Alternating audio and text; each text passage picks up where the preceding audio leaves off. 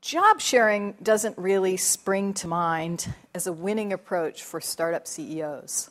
Mm-hmm. But one could argue that's essentially what the three of you are doing. Mm-hmm. There's no CEO of this venture. Mm-hmm.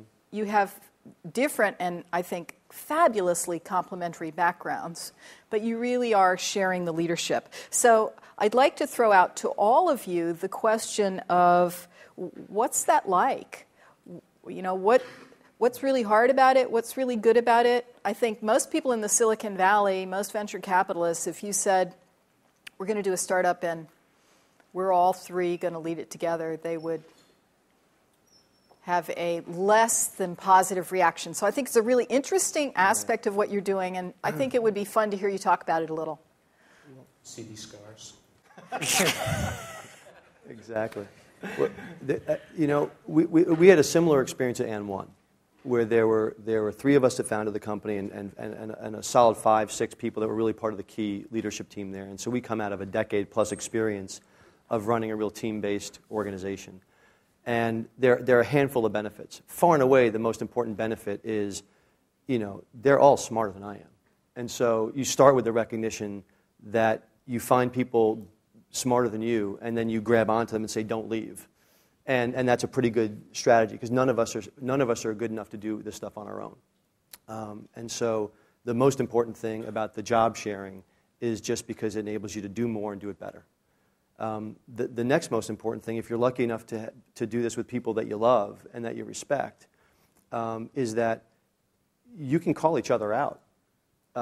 And so there's nobody, when you guys fire away questions, and I hope you're incredibly critical and et cetera, there is no way you can be as critical of us as we are of each other.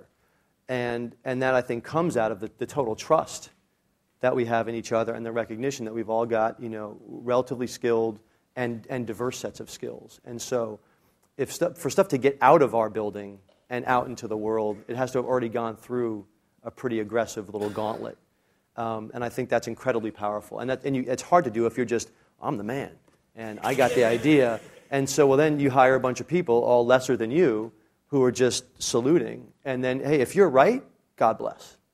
But truth is, you're most likely going to be wrong, way more than you're going to be right. And so you need people around to bounce ideas off of and to check you, and to check your own ego and your own, because often your instincts are incorrect. And so I think it's all about the team, The experience at And1 we're trying to duplicate to some degree here at B-Lab. The experience at And1 was we had two founding principles. The team with the most superstars wins, and the best idea wins. Period. I think we were in our 7th year when we created job titles. I think at the time we were probably about $72 million in revenues before we created job titles. And frankly, the reason we created job titles was because we had too many people who didn't understand what exactly we did. So we had to make sure they understood that we had a function at the organization.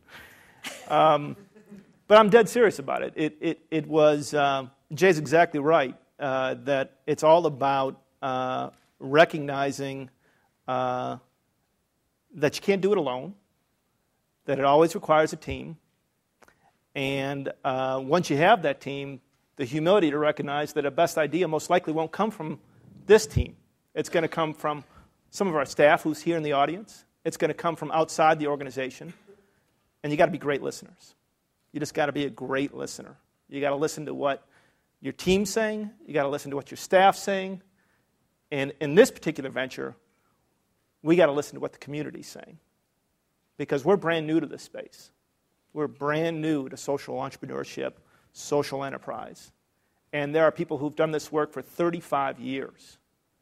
And if you look back 2 years ago to how this started and what our idea was 2 years ago and where it is now, it couldn't be more different. It couldn't be more different. And we hope that's because we're good listeners.